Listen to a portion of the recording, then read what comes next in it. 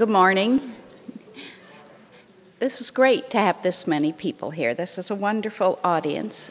Welcome to the Clark. I'm Michael Hawley. I'm the director of the Research and Academic Program. So many thanks. Don't worry, I'm not going to do the huge litany that it probably requires, but first of all, to Jill and Aruna, who conceptualized and organized and invited you all to this conference. To Natasha Becker, the coordinator of all our Mellon initiatives, to Julie Walsh and Deb Fair, thanks. You arranged so many things. To our graduate students, Jessie, Ashley, Sarah, Natalie, thanks. And to the audience, I'll tell you a little bit something about what we do here. In addition to holding residential fellowships, we hold these Clark conferences every year or two on what I think are what I consider to be the meta topics of art history. And then we publish them. I meant to bring a book to the podium, but you'll see them around. We publish them in a popular series from Yale. The latest one is The Migrant's Time, just came out this fall, edited by Saloni Mater.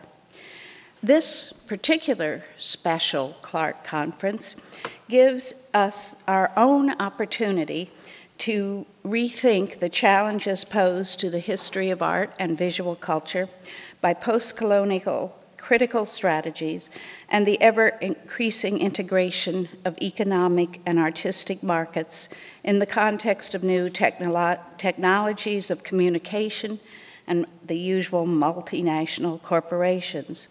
In the tradition of the research and academic program here at the Clark, we've had a 12-year commitment to these meta questions of art history. And in that vein, the next 2 days will no doubt encourage and engender many, many questions.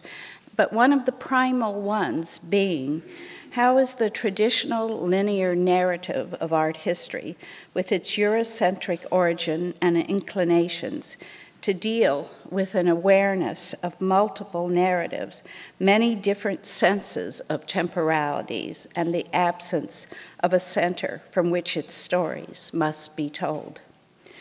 Now, this kind of question is particularly important to us here at the Clark because of our manifest mission to understand the art histories of nations and cultures far beyond Western Europe and the United States, to foster a fresh global vision of the discipline of art history that embraces geographic, cultural, and disciplinary diversity and encourages, at least for us at the Clark, this little gem of a museum, mainly of Impressionist art, new voices. We want to hear new voices.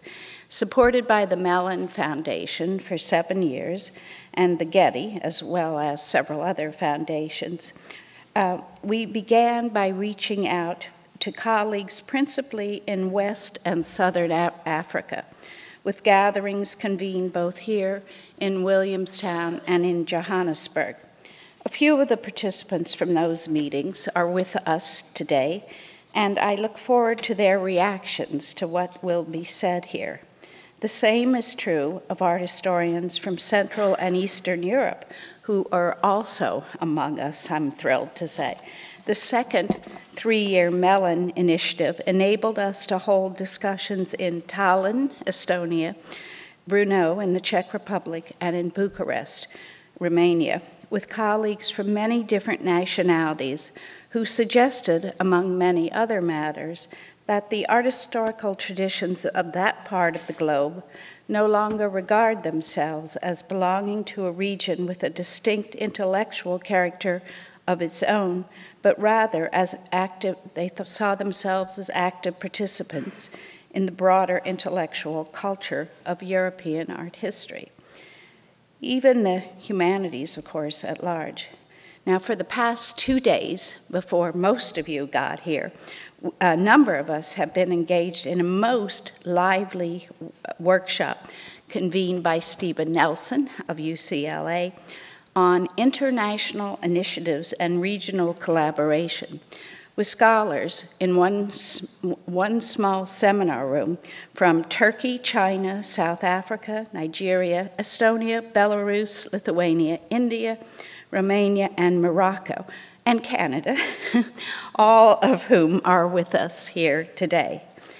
In all of these activities, the Clark's role is, first of all, what do? Well, we apply for the grant money, then we organize, then that's followed by active listening and learning on our parts. The discussions make it imperative that we try to understand and negotiate the complexity of all regions' institutional politics and the fact that the centers of tradition and innovation sit side by side in rapidly changing and economically challenged nations. There's a good side to globalization, of course, and that's the attempt to see ourselves through the eyes of others and vice versa. And most important, we think that we have been promoting we hope that we've been promoting the most progressive aspects of globalization, namely the interaction of different cultures rather than the economic exploitation of far-flung lands in the hands of international finance.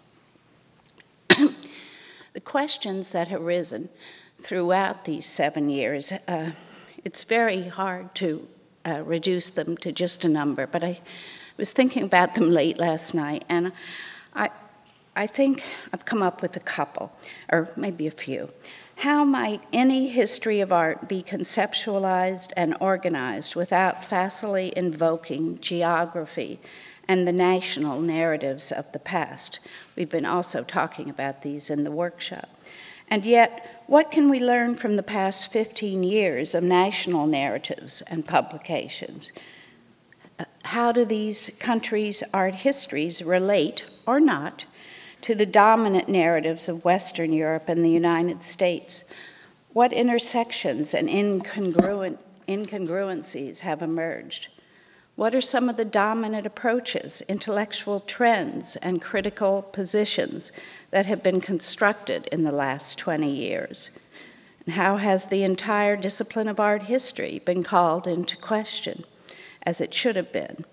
What kinds of theorizing, philosophies, and intellectual excitements have been generated in many countries that potentially have a worldwide impact? The themes that we've been discussing over this course of years, we've been discussing, for example, belatedness, question of time and time again. The historical models we have inherited from the past in art historical study, as well as in museum practice, are simply not serving us very well anymore. They are inadequate to the ambitions of art history today. They're critiqued for the language in these seminars, they've been repeatedly critiqued for the language of delay. Ideas in art do not move from one location to another without undergoing many transformations. Another major theme, in addition to belatedness, of course, is nationalism. It has such contradictory aspects to it, negative, positive values. While allowing for the assertion of local identities, it blocks and alienates so many others. Internationalism, the ideal of treating all nationalities the same, is utopian because of obvious inequalities of power. What's left? Cosmopolitanism, transnationalism. And the third and last theme that emerged was the study of networks, boundaries, flows, trade routes, and so on, that might appropriately shift the perspective of national histories towards transnational trajectories. But back to my first question. How is the history of art, as currently configured, to cope with the view that its notion of history, identified with a single teleological temporal trajectory, is distressingly parochial? There are, of course, several ways to consider the term exploded art history, called for in the subtitle of the conference here. Is an exploded, I think I might prefer, but that's another story, the adjective shattered, but anyway, art history is fated to disintegrate into many distinct but uncoordinated narratives dealing with the histories of different cultures or even different nations. Does the expression exploded, perhaps suspiciously tantamount to let many flowers bloom, lead to a mindless relativism in which each tradition wanders down its own path without regard to the rest? Is this splintering of incommensurate stories to be welcomed as an alternative to an art history dominated by an European experience? Well, of course. What is the relation of these fragments? Are these shards of the fragile vessel that once held the history of art fairly easy to master, to relate to one another? Can we forgo, set aside, forget the relations of power responsible for the fact that European art history has been exported throughout the world and that its narrative still serves as the model on which other stories are constructed?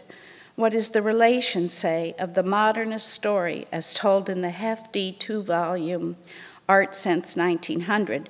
What's the relation of that volume, say, to that of African modernism recounted in the exhibition of the short century, African Art Since Independence? How do these stories possibly relate to one another, or do they not? And one final thought as I was thinking about all this, a useful parallel here might be to look back at the identity politics movement in American cultural history. It is amazing, but it's also very frightening to see how soon the passionate political investments of feminism, queer theory, ethnicity studies have kind of faded in the past decade.